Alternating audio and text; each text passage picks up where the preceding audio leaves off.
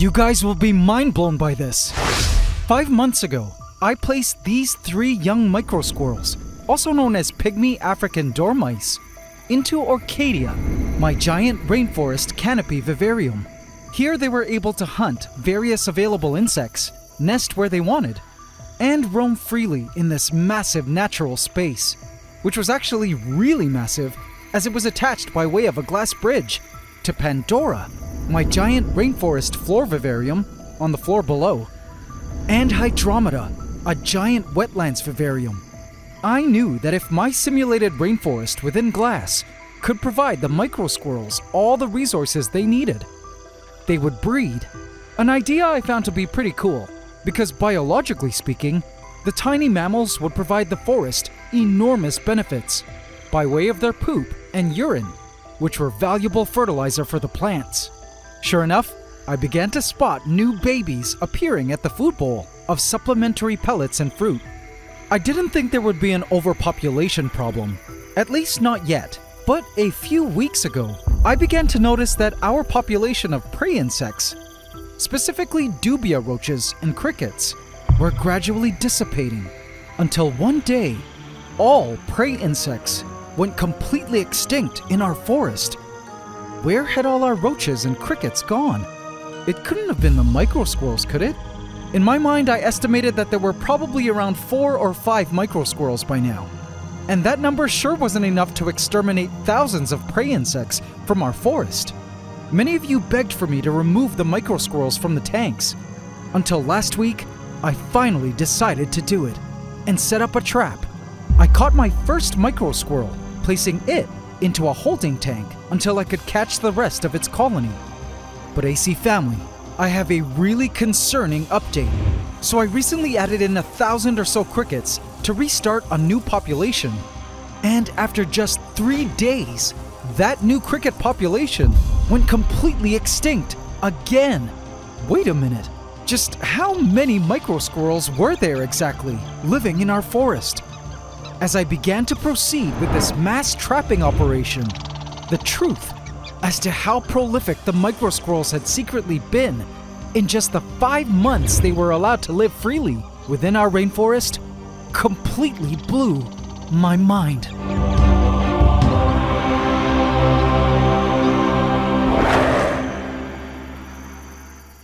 Please subscribe to my channel and hit the bell icon. Welcome to the AC fam. Enjoy.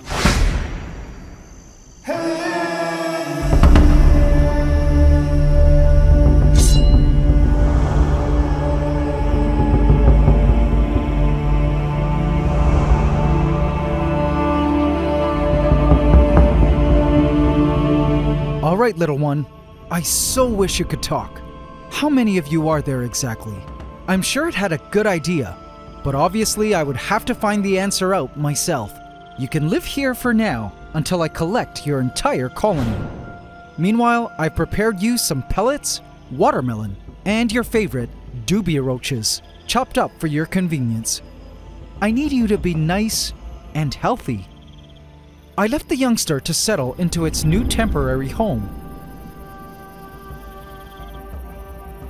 where it eventually buried itself under the central stump.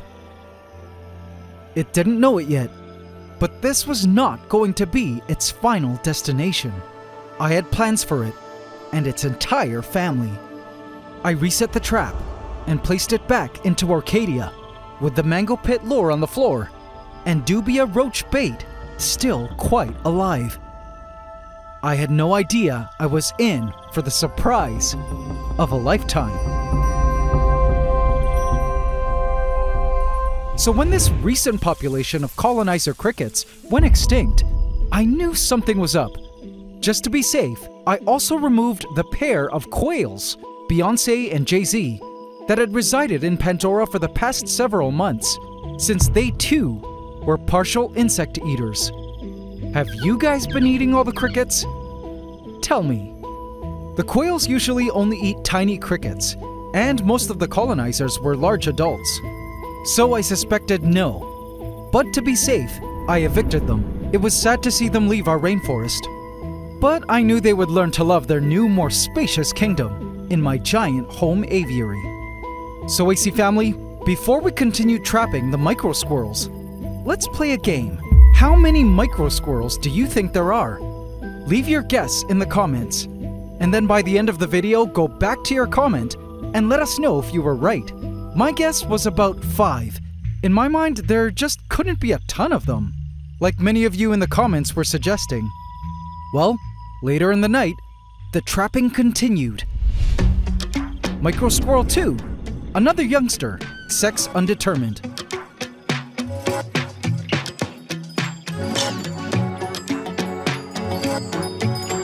It crawled beneath the stump, joining its sibling.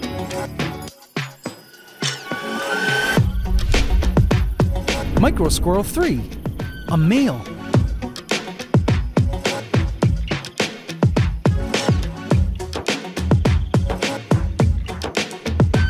There you go, little one.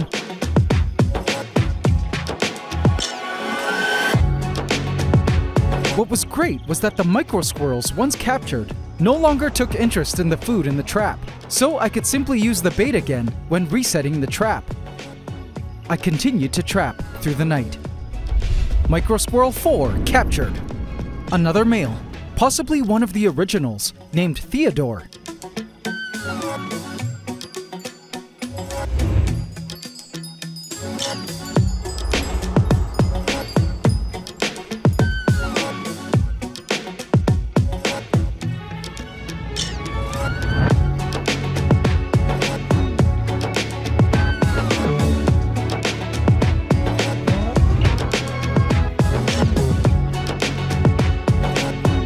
In the morning, Microsquirrel 5 was captured.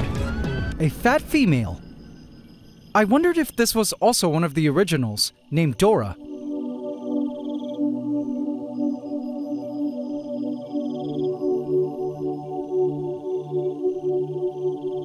In you go. Now, of these 5 that we captured, I only saw 2 of the 3 originals.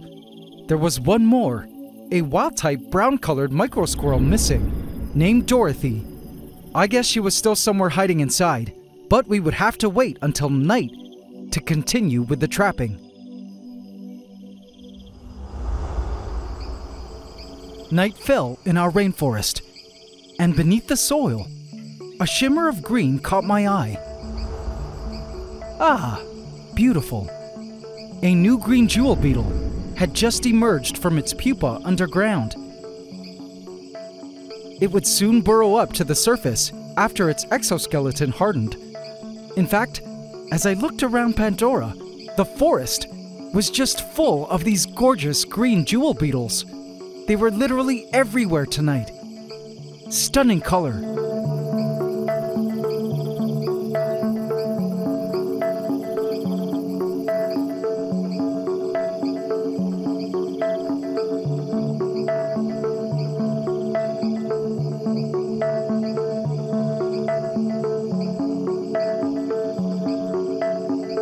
I watched this one climbing the hanging Spanish moss.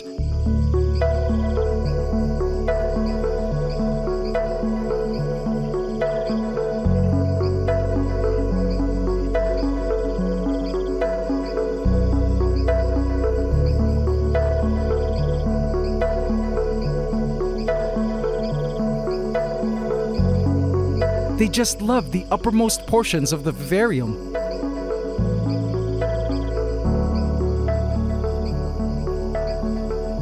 Now these beetles are interesting in that they live most of their lives underground as larvae, where they feed on plant roots, then emerge above ground to eat plant leaves and flowers. My guess was they came from eggs laid by jewel beetles that I added in last year, which meant these jewel beetles were our first Pandoran natives. It was amazing to see them emerging in all their glory. Now, as it relates to the microsquirrels, what I find interesting is that although there were so many of these beetles around, and though they are avid plant eaters, I wasn't quite afraid of them causing too much detriment to our rainforest ecosystem, because their exact impact on the forest is seasonal, depending on what life stage they're at, and they mature as a generation. As a result, there are periods when some root systems of their favorite plants are impacted, when they're larvae, and then there's a period of when there is no impact, when they develop into pupae, which gives the plants time to regenerate. And then they emerge as beetles, where they eat only their favorite plant leaves, then die after laying eggs, which gives the plants more time to regenerate again. The generation matures together and dies together. Their impact to the forest comes in waves. This, however, is in direct contrast to the microsquirrels, who have staggering generations that overlap. And so the microsquirrels are constantly taking resources from the forest ecosystem, leaving no time for regeneration of said resources, which eventually led to the cricket and roach extinction. It was a good thing I was removing the microsquirrels now. It was time to check the trap in Arcadia. Captured. Now, AC family, I was shocked to discover that it wasn't Dorothy in the trap. Microsquirrel 6 was another young male.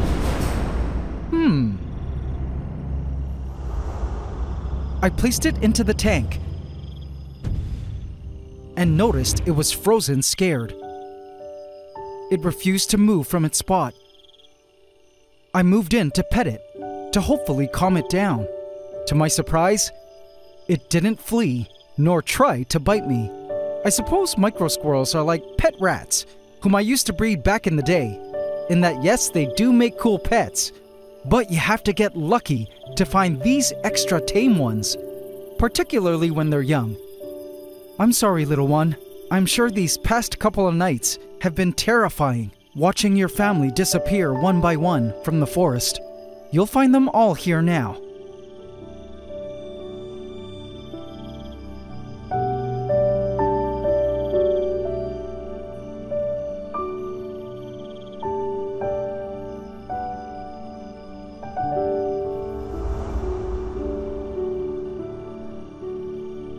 I continued to trap through the night.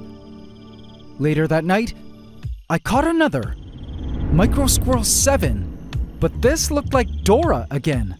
What? Dorothy was still inside.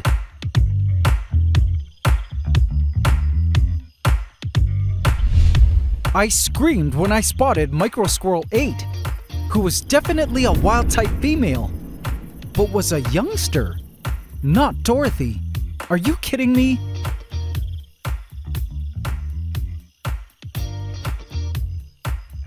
By Microsquirrel 9, I was flabbergasted. An adult female, not quite wild-type colored. This was not Dorothy either. Come cancel me, no sympathy.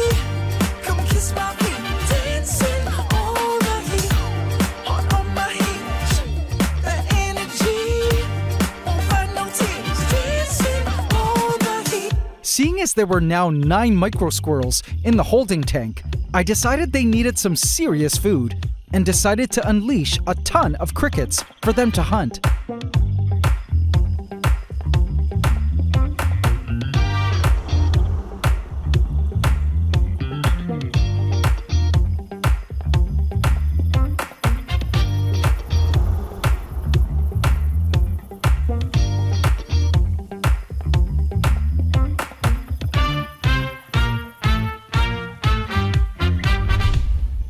Through the night, I caught them actually catching and feeding on the crickets, which to me solidified in my mind that these microsquirrels were indeed the ones responsible for the cricket and roach extinction. Had I known there were 9 plus Dorothy all living inside, then perhaps yes, I would have much sooner pointed the finger at the microsquirrels as the ones responsible for wiping out our prey insect population. Sorry, AC family. You guys were right.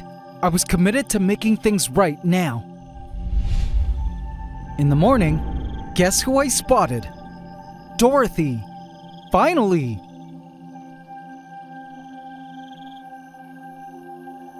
I placed her into the tank, where she stood still for a moment and ran up to the corner. I realized she was standing right in the colony's bathroom site. She probably was terrified and darted towards the scent of her family. Don't worry, Dorothy. They're around. You're now all reunited. Not. That night, I was speechless when I found Microsquirrel 11, another youngster, laying curled up in a ball in the corner of the trap.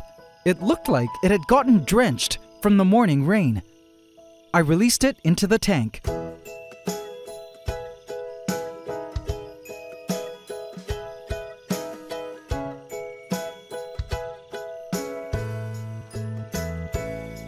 It refused to run away. As I looked at its drenched fur, I realized that, hey, it wasn't actually wet. Touching its fur, the microsquirrel was completely dry. But the juices from the mango had made it sticky. Poor little guy. I took a wet paper towel and tried my best to loosen up the sticky mango juice. I knew its colony would eventually groom this skunk off, but I loved taking the opportunity to act like a colony member and assist in cleaning it off. This was another one of the rare tame ones. In this moment, I truly admired the microsquirrel and felt so much love and appreciation for them. Such a huge ecological impact in such a tiny package. I loved how much motion and excitement they brought to the rainforest during their reign. I'm really gonna miss seeing you guys jumping around the treetops. Perhaps in the future, I'll make a reintroduction. This was the final microsquirrel, as I trapped no more after it. The bait remained untouched for days, until it was found by red ants and devoured, and edges of the mango eaten by other insects. Now some of you may be asking, what do I plan to do with these 11 microsquirrels? Well, my senior green tree python Valentino was about to get a very happy surprise.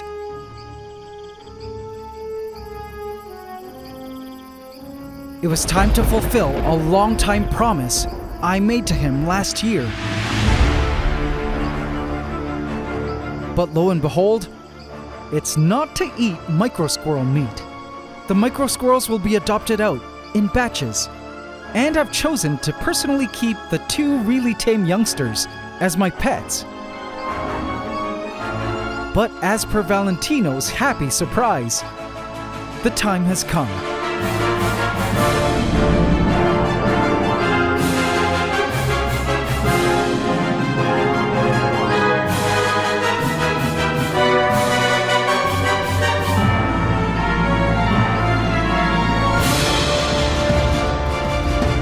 Valentino.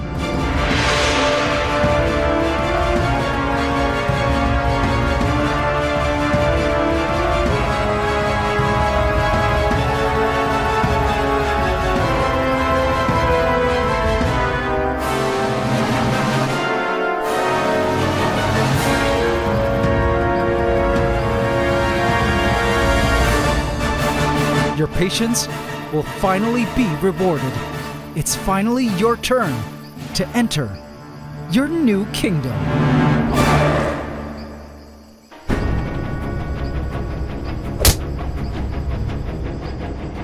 Vote in my community tab to affect this story.